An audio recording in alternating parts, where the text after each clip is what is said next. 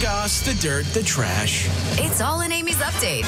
Aimee and Shawn, 102.7 VGS. So Bob Barker, I thought this was such a weird headline, but it also, like, I can kind of relate. Bob Barker watched 2.5 Men in his final days, just loved watching it. And most of his estate went to 40 nonprofits. Such an awesome activist in so many different things. But what's funny is my grandma, and it's not very morbid, it's just really funny. My grandma was super, super Catholic. If you said, I got to go pee, she would be like, no. You have to piddle. She just was very, very, very, very Catholic. And she watched 2.5 Men towards the end of her life. And it was like her favorite show. And it's not a Catholic show at all.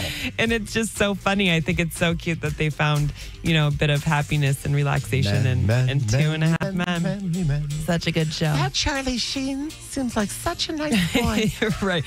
Yeah, because they didn't see him after 2.5 or towards the end of 2.5 Tiger Men. blood Charlie Sheen. My that God. was an era. That was a good Charlie Sheen, though, to be honest. Fun I was definitely a fan.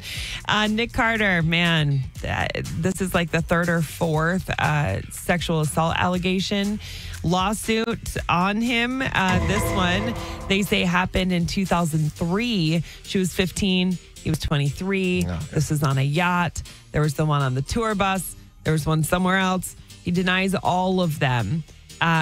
We'll see where this goes. I don't know. It was his yacht.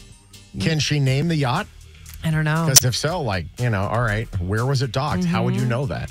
I listen, this is the third one. It's the same thing with Bill Cosby. It's like, maybe they're not all telling the truth, but if there's this much smoke, there's got to be a little fire, right? That's what I say, too.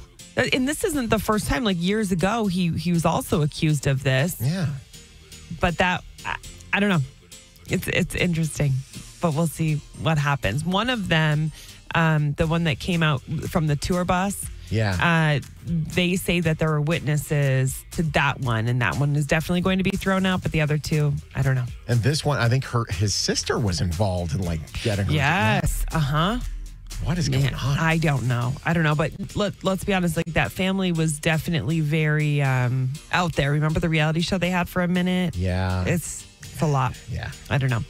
Jessica Simpson moved her family away from Hollywood to Nashville. I've never been to Nashville. I've always wanted to go. I heard it was so awesome, but there aren't a lot of paparazzi and stuff there. I feel like Nashville's kind of like a Vegas for people that they want to be still in a really awesome city where there's opportunity and stuff, but they don't have to be where all the paparazzi are.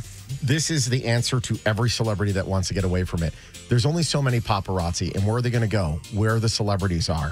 If you all scatter, they don't know where to go. Exactly. They're gone. Yeah. So, they're in New York, they're in LA, and then after that, maybe you'll get one off here and there, but you're not going to have a sea of people. Stop shopping on Rodeo Drive. Yeah. They got malls in Nashville. I know. You'll be fine. Also Amazon. Check it out.